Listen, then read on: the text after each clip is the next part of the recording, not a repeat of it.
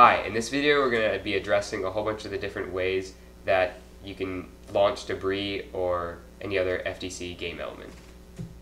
This shooter launches balls linearly, using the tension in a rubber tube.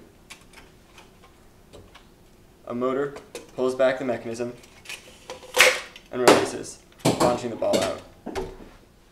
The pros to this design are that it can shoot really far because it's so powerful, and you can vary the distance it shoots by changing how far the motor pulls it back. Also, it can shoot almost any kind of projectile because it's so flexible. The downsides are that it's big, taking up a lot of space in the robot, and it takes a long time to shoot each ball. This is another one of our launching prototypes. This is a dual flywheel design that uses these super grippy rubbery reels from BaneBots. With this design, you can adjust the distance between the two launchers to shoot various size balls. Right now we have it set up for the particles with the 2016-2017 FTC season. So this is another catapult mechanism, and it uses a linkage system so that you're able to shoot a little bit faster, but you don't have any adjustability over your range or shooting distance. So the way it works is this gear rotates around and catches on the first linkage with this stop, and as this linkage goes around, and once this stop is halfway through, it's no longer held down by the stop, and so it swings back around, and the result is the arm flings out and shoots the particle or whatever debris you're shooting out. So this is an example of it shooting. We're going to be shooting the world.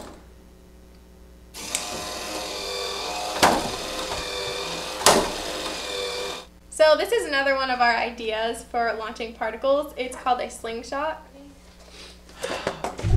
And so another prototype idea is kind of like a popper where you use flexed polycarbonate and you like put a tension on it so that it will pop.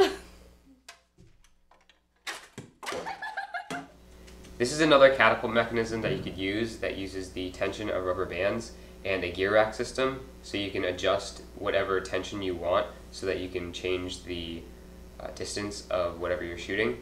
And it also has a release mechanism down here, and once that release mechanism goes off, the servo comes back up and the gravity takes this arm down of the catapult.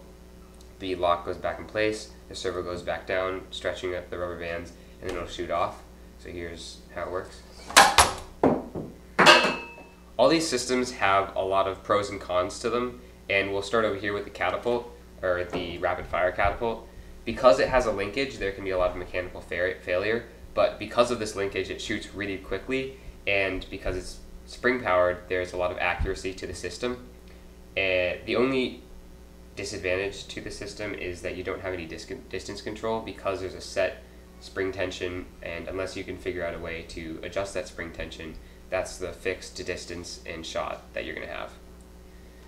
With the popper, it's another sort of continuous system because the motor is just rotating in one direction and then you're basically primed and shooting again. A disadvantage to the system, again, is you don't have any distance control because you're just relying on the mechanical flex of a piece of material. But you also have good accuracy that way because you're going to have a consistent shot every single time. The flywheels, on the other hand, are not going to be as accurate because they have to rev up, and depending on voltage, you're going to have a lot of problems.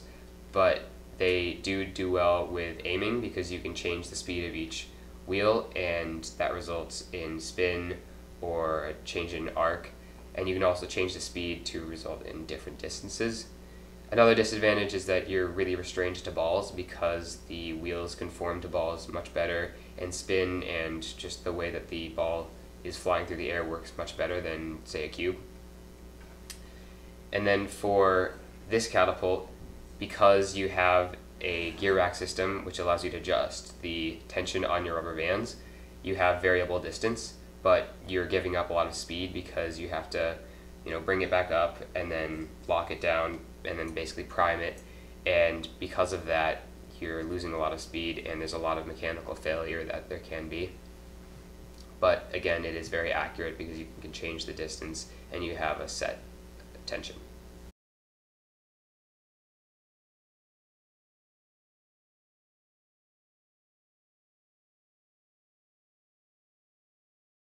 Thanks for watching!